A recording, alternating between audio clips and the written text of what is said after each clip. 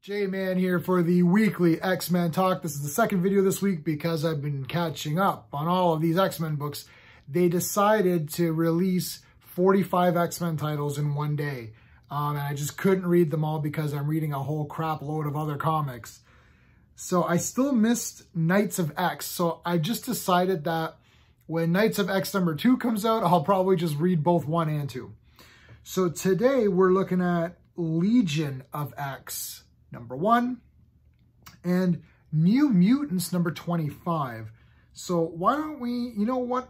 Yeah, let's start with New Mutants 25 because I think that one's a week old now. I'm lost. Before I get to that, I just want to take a minute to ask everyone that if you do like this video and if you like this content, if you can give me a like and a subscribe and share the video. I normally don't ask, but I've recently seen that my analytics tell me that 60% of the people watching are actually not subscribers. So, which is just weird, but so I don't know. I don't know if that's just like a weird algorithm thing or I don't know. YouTube's weird. You know how it is. So if you like it, give me a like and a sub. All right, let's talk about the New Mutants number 25. Oh man, I really like this one. Now, normally the things that happen in this book would normally not piss me off, but bore me. There's some fighting at the end, but it's a lot of character talk. And again, normally I'd be like, this is boring. I don't know why. I really like this one a lot. I'm almost thinking I might go back to physical copies on New Mutants. There's something about New Mutants. I can't put like my finger on it. If it's just them talking or hanging out, for some reason, I still think it's okay. I don't know why. I really like Dani Moonstar. I don't really know why either. She just, for some reason, I just got really pumped up for her. Obviously, Magic is awesome. I've got it, Magic right there. Who else is in here? Wolfsbane is in this one, Rain. And who else was in it? Oh, Madeline Pryor, duh. So, okay, so basically what's happening is, oh, this was cool too. There's this like demon character. I don't know who this is. If this is someone from previous comics, let me know. So in Limbo, this shadowy figure, who, I mean, I guess we could kind of tell who it is, but we're not going to really say, I guess. I don't know if it's a spoiler thing. He asks this guy to drink this liquid, and then this thing comes out of him. This weapon comes out of him, and it's like this mace. So this guy's got this mace weapon. And then we've got these sort of these fantasy style pages, which I actually really liked. I liked the art in this book. I like the colors. And you got this little goblin creature running away from that Belasco, is that how you pronounce it? Demon. And then we're cutting to basically Dani, Rain, and Magic all kind of having a little bit of a battle. I really like this page here. This is this double pager. Look how pretty. I just really like this. It just looks very pretty to me. I think it's really nice. So Madeline shows up, and basically Magic wants someone to rule over Limbo, and she's chosen Madeline Pryor. Okay, well, you're like, all right, I guess. Let's give Thanos all the Infinity Stones. Nah. They did give Thanos the Infinity Stones in Infinity Watch. Adam Warlock gave him one of them to keep safe. I liked Infinity Watch, man. That was a cool comic back in the day. Man, Jim Starlin. I think he did Infinity Watch. If not, whatever. That was a cool comic. And I should go back and read some of those. Anyways, we go back to these pages. I really like these fantasy pages. I don't know why. They just look really nice. I like the story, what's going on here. I don't know. This just looks really good to me. The thing with this New Mutants art is that it just feels like it's different. And I happen to really like it. So it's actually the 4 ladies. I didn't even realize that. It's the 4 ladies. This is the female issue. It's the 4 ladies just talking about what it's going to be like if you're going to be the Queen of Limbo. Dani is not convinced, obviously, for good reason. Inferno. Has anyone read Inferno? I have. And, you know, do you really want to give Madeline Pryor this power? So there's just like they're writing the contracts out. They're walking through. I don't know why. I started to think of Hellraiser 2, Hellraiser 2, Time to Play. And in that movie, they go to hell, and Kirsty and everybody and Julia and all the characters from Hellraiser 1 who are still alive are in hell just walking around and doing shit. And you're like, this is kind of cool. I like this. I like this just walking around limbo for no reason. Like, look at this. This is wicked, right? Like, I mean, it's not D&D. It's, you know, it's not D&D art. Like, it ain't Larry Elmore or whatever, but it's just cool. Plus, I like the way Danny looks here. I don't know. Anyways, I like this whole story. The demons attack. You got a bit of a fight. So the fight starts on page 19. It's a longer book, this one. And it cuts back to this really nice pages here. Hey, there was no white pages. Hold on a second, guys. Hold on. Bloody hell. There was no... those stupid white phone book pages, which I despise and I will not read them. I don't care. I'm not reading them. There was none of that in New Mutants. So obviously it can be done. That just made me like this more. You know what? That just brought it up even more. Because I'm tired of these garbage white pages. Listen, I want art. I want action. I want good character stuff. Is it that difficult? No, it's not. Because this still had action. So anyways, got Danny. I love this bow and arrow concept. Good battle here. And then I won't really spoil the end, I suppose, because, you know, whatever.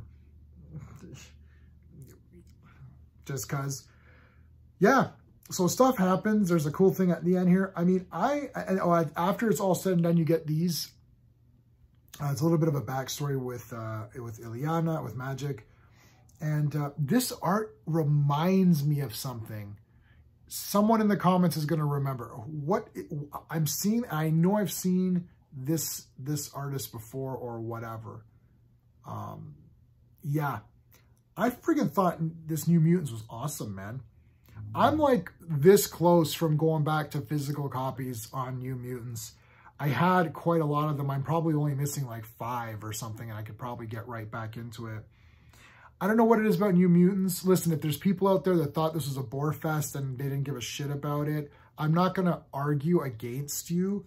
Like, if you thought Executioner's Song was garbage, I might argue against you just because I like that a lot. But, you know, like this one, I can see people not liking it. And even me, myself, if this was any other 4 characters, like if this was, you know, X Factor or something, well, that was really not a great book. But let's say it was like X Factor doing this. It's like, I would just shit all over and say it's a bunch of crap. For whatever reason, I really like these characters hanging out in limbo.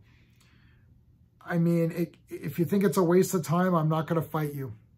But it could have been done in less pages, I agree, if that's an argument. I mean, yeah. But whatever reason, I really liked it. Let's talk about Legion of X, #1.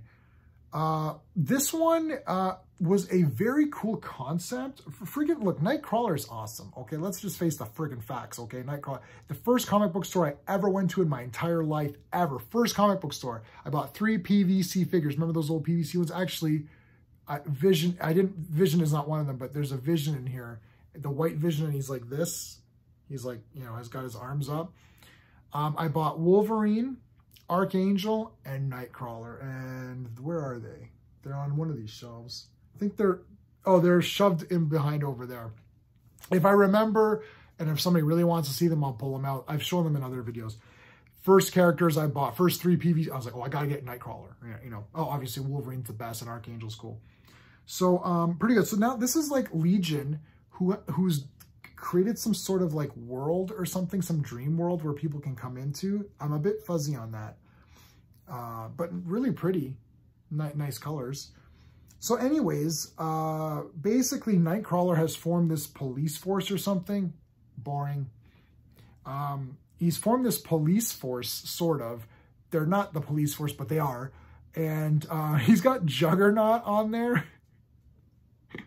Man, listen, if I need backup, I'm getting Juggernaut, okay? Like, screw you. Like, so Here he is talking to Storm. I don't know why he's kneeling before Zod. It's like, you know, you and Storm literally appeared in the same comic together.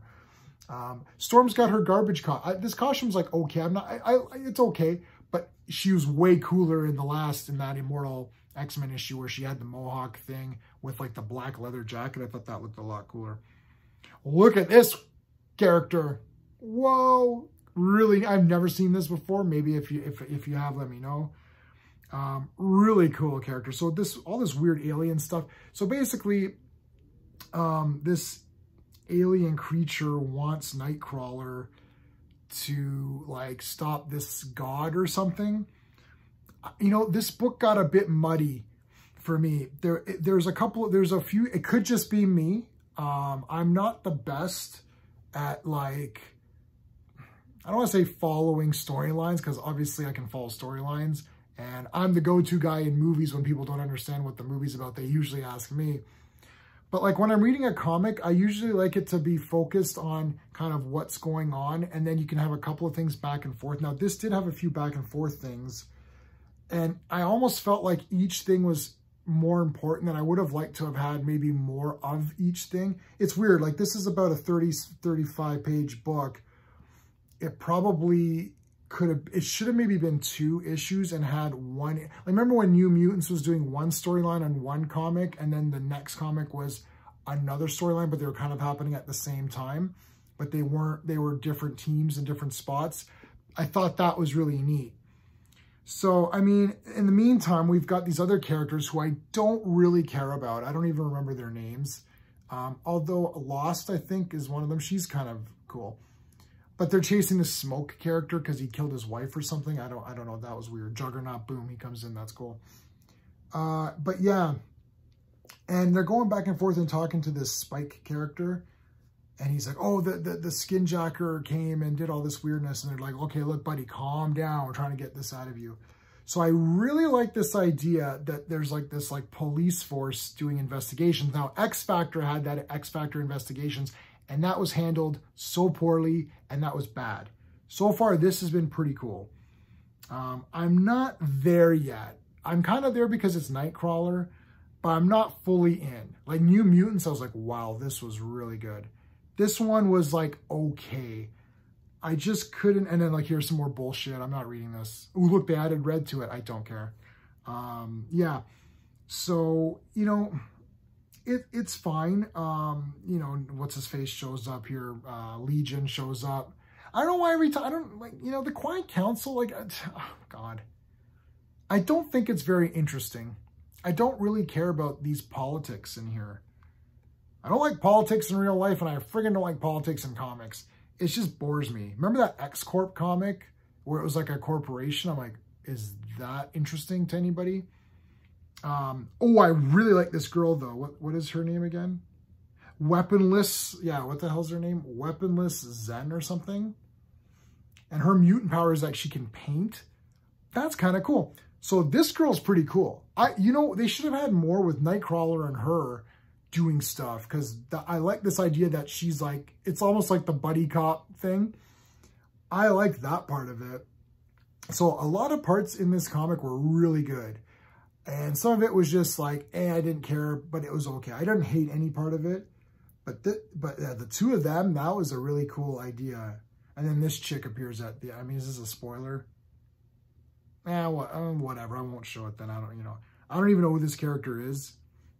I love X-Men, but I haven't read everything. I'm trying to go back and read it. I kind of liked X-Men just in passing as like a cool team-up book, but never hardcore, like, gotta read every issue.